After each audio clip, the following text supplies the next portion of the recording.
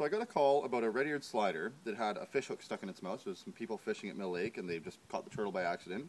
And they wanted to know if I'd be able to get the hook out for them. So they dropped the turtle off.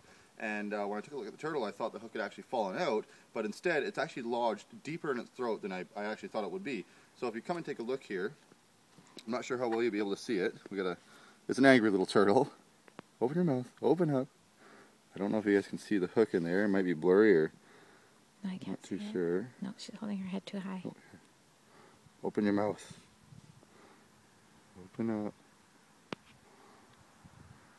You see it in there? Yeah. Yeah. Yeah, so now what we got to do, I'm not going to try to take it out. Because if I try to take it out, we could hurt her more because she's an angry turtle in the first place. And then we have to try to hold her head, and we actually have to push the hook back, and I don't want to do any more damage to her throat or anything.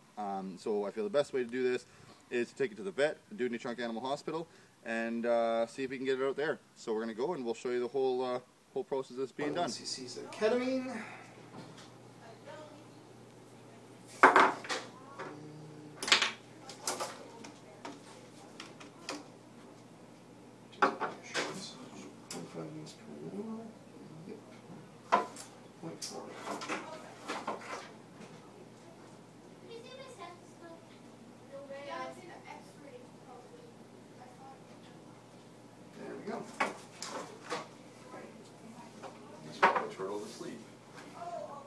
Well, actually, this gives fairly profound sedation. This actually can get them to a surgical plane of anesthesia.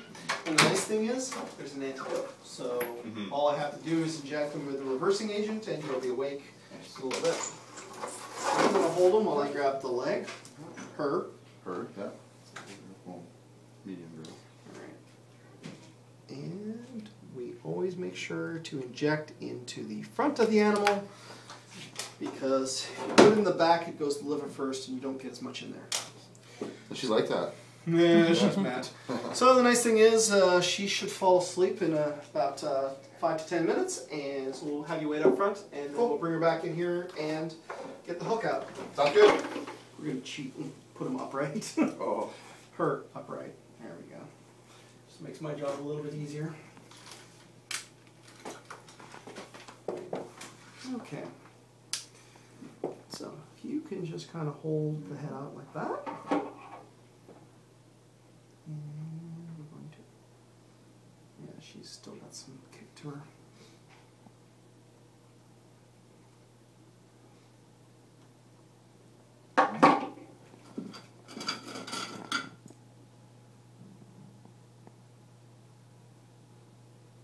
She's fighting. Yep. But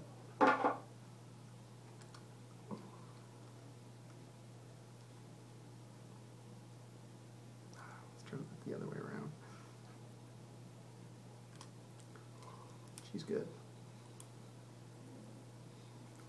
See, we want them light, but we don't want them too light. So there's our hook. Is it in her tongue or in her throat? Or on the side? That's what we couldn't tell. It is in the side. So we reach in, pull in, and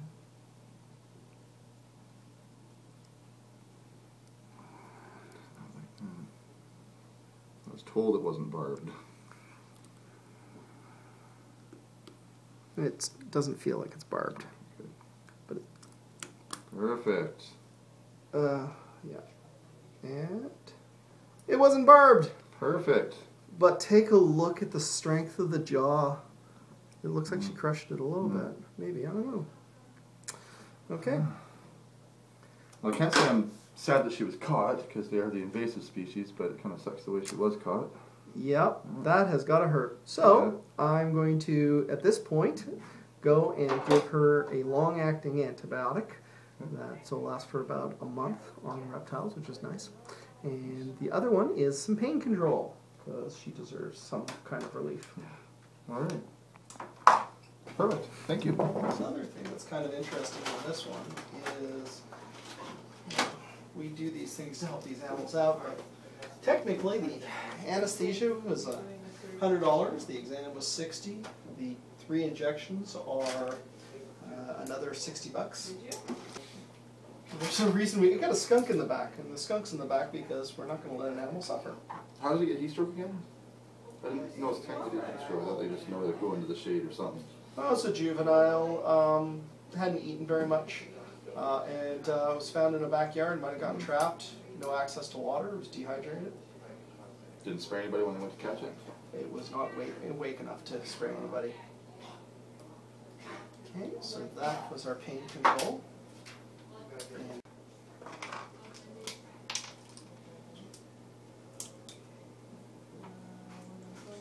given the location of that hook, we don't want to have any abscess there because when it forms, this poor girl's not going to be able to eat.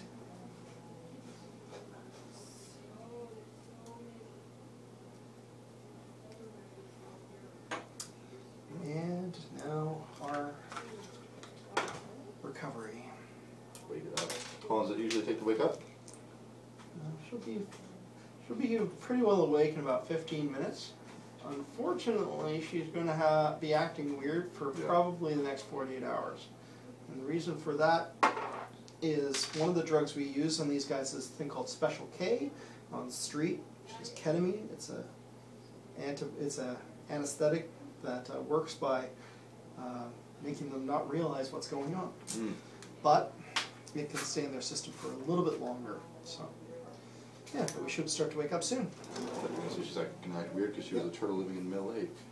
Where's the bleeding coming from? This arm here. Okay. Just one of the injections. Yeah, so let's just clean that up.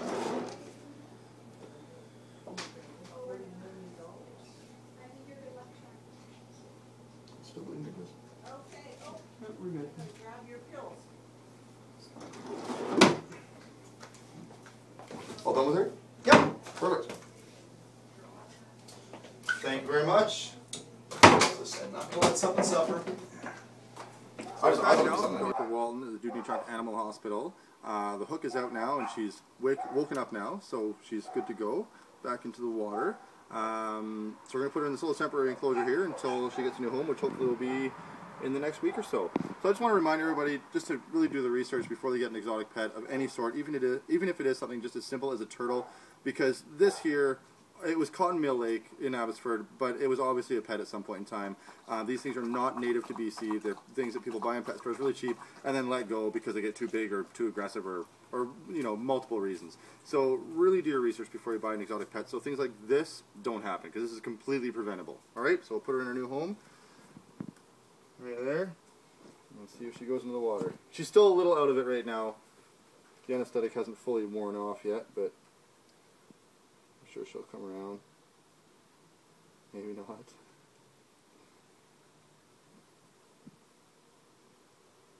She's still a little out of it.